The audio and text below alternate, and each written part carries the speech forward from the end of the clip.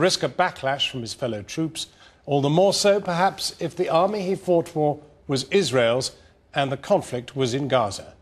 International condemnation made domestic dissent a rarity until tonight. That's what three young Israeli reservists express in our special report tonight, made by the Israeli filmmaker Nurit Kedar. They were part of the force whose invasion left 1,400 Palestinians and 13 Israelis dead. They were plucked from their teenage lives, their clubs, their discos, their music, and transported to the front line. Alex Thompson has their stories, which do contain some strong language.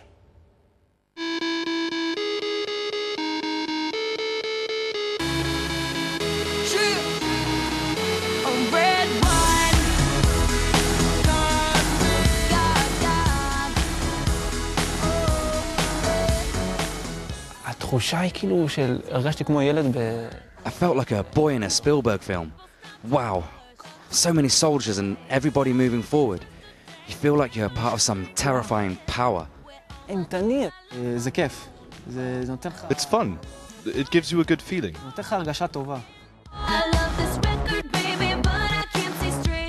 I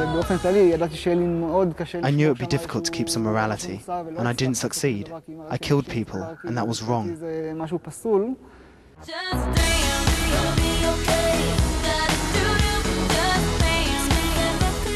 December 2008, Israel has had enough of Hamas rocket attacks. From the discos of Tel Aviv to the borders of Gaza, thousands of young Israeli soldiers are massing. The IDF, the Israeli Defense Force, is going to war.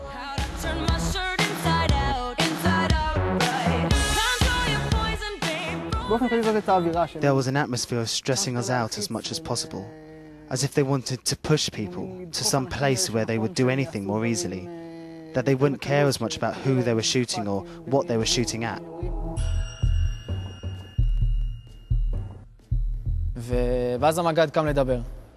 Our battalion commander got up to speak.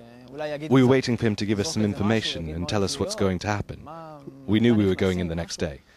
And he said, the sentence still echoes in my head to this day. He said that the entry was going to be disproportionate.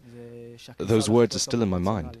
And so at this point we knew what we were getting into, that the entry would be disproportionate in terms of firepower. There'd be huge numbers of ground forces going in.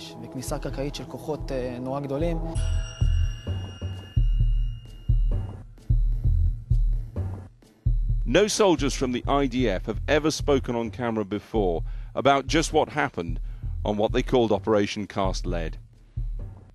The Israeli filmmaker Nurit Kedar persuaded some to speak out for the first time about what they did for their country.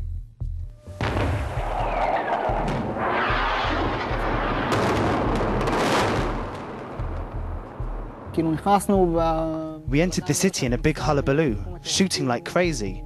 None of us knew what we were shooting at. There were those who shot at mosques. As far as I was concerned, if they didn't shoot at me from a specific mosque, then I had no reason to harm someone's religion. The order was very clear. If a car came within 200 meters of me, I could simply shoot. Shoot a shell at it. We needed to cleanse the neighborhoods, the buildings, the area of the neighborhood. It sounds really terrible to say cleanse, but those were the orders. I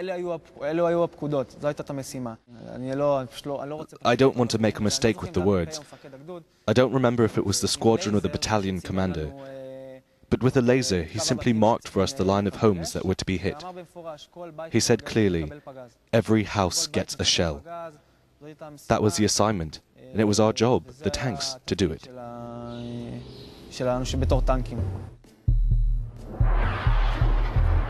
The Israeli Air Force claims it has now hit more than 1,000 targets. This is an ongoing long war against terror. On Gaza's streets, ambulance crews rush to their latest call. Every time we got out of our tanks, there was always this thing of comparing who'd killed more. It was completely disgusting. All the time they'd come and say, "Great, we heard you killed 2 yesterday." And I was like, "What's great? That's something good? It's not good." The crump of tank shells can be heard landing every few minutes, along with the rattle of machine gun fire. and thousands of troops are now engaged. We would fire a shell onto the top of the building and a shell at the bottom. This is what caused all the civilians to leave, with white flags in the dark at night. Families with children, without anything, without bags, with no preparation. The moment the building got the second shell, I would watch the procession of the family leaving the building.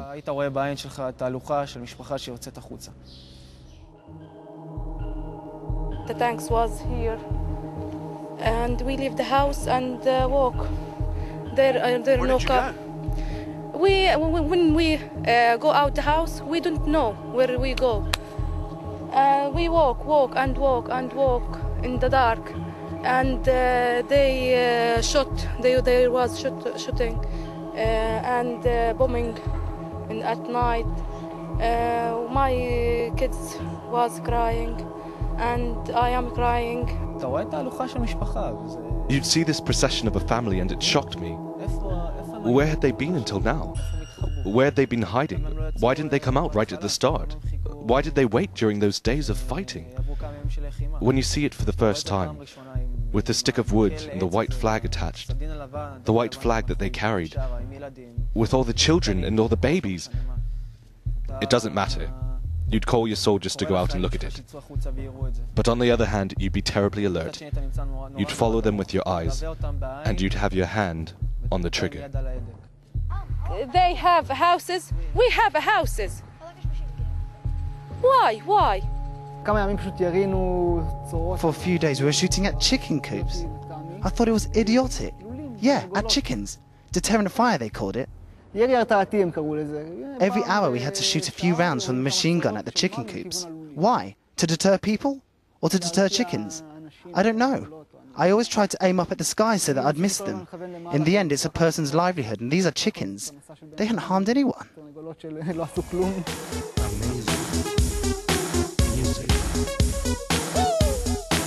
Let's go! Half psychotic, sick, hypnotic, got my blueprint, it's symphonic. Half psychotic, sick, hypnotic, got my blueprint, electronic. As soldiers do the world over, these men took photographs of their tour of duty inside Gaza. Images of young Israeli men barricaded inside Palestinian homes.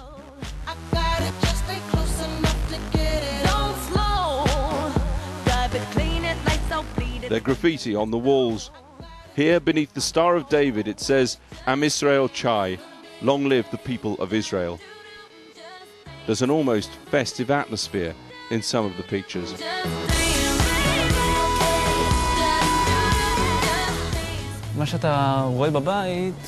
The house we were in, we'd taken it over from the conscripts, and the conscripts had left all sorts of surprises for us. In the bathroom, they'd been defecating. The bathroom was filled with excrement.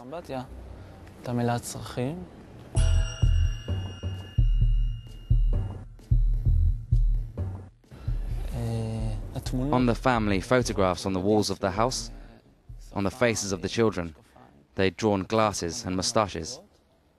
They'd been writing things on the walls, and they'd use all the clothes of this family to cover up the windows. You need clothes, of course, to darken the house, and all the time we were there, you could sense this family with us.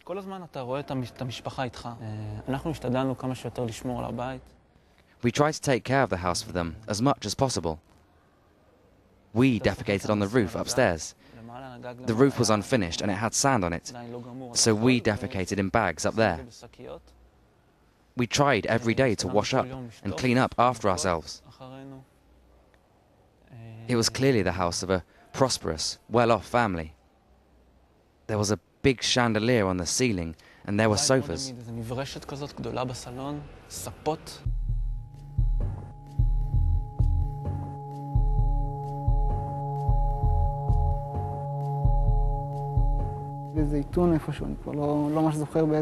I think I was in Zaytun. I don't remember exactly, but it was a house a few stories high. On the second floor there were some terrorists shooting and throwing down grenades at us. I aimed well and I fired. But there were 30 seconds before that when I was looking at him, and many thoughts ran through my mind. It was that this person is also fighting at this moment for something, and that he's in exactly the same situation as me, and that there isn't so much difference between him and me. I really looked him in the eye. He couldn't see me, of course, because I was looking at him through the viewfinder, but I watched him for half a minute.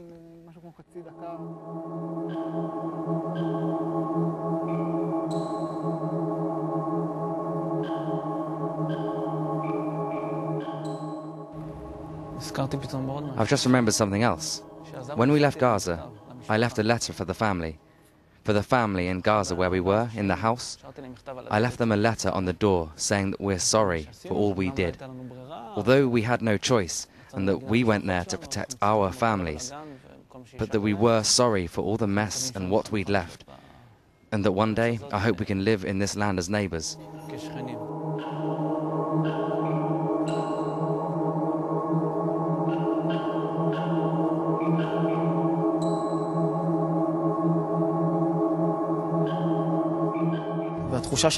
I feel good. I'm proud of what I did. No one can tell me that I'm a war criminal because I know what I did, what my friends did, and what the people around me did, and what the targets were that I received from my commanders. So no one can tell me or my friends that we're war criminals. I'll never forget that two-story building and the 30 seconds I had eye contact with that guy. I shot him half a minute later. It's something I'll never forget. It's hard to forget something like that.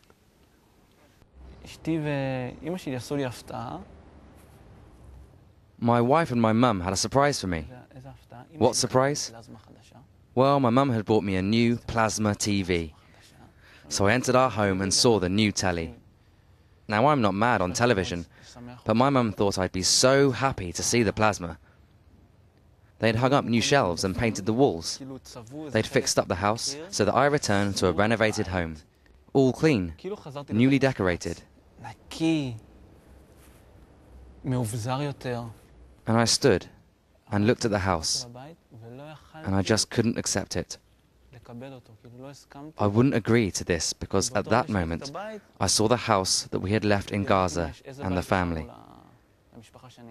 Of course, their house remained, but most of the neighborhood where that house stood was gone now. And I knew that when that family returned to that house in Gaza, what would they see? All the shit, all their clothes, all the beds where the soldiers with their shoes had been sleeping, all the holes in the walls, all their clothes torn up, the smell of the soldiers with our weapons.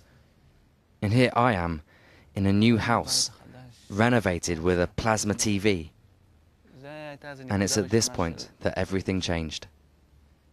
The pain began to come, the sadness, and the tears.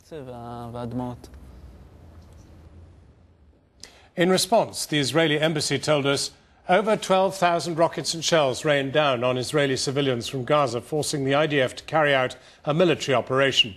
Israel has already authorized over 100 separate investigations into the operation. 5 broader investigations and close to 50 criminal investigations are also taking place. A longer statement is available on our website. You can also see an interview with the filmmaker Nurit Kedar. Now, after the break,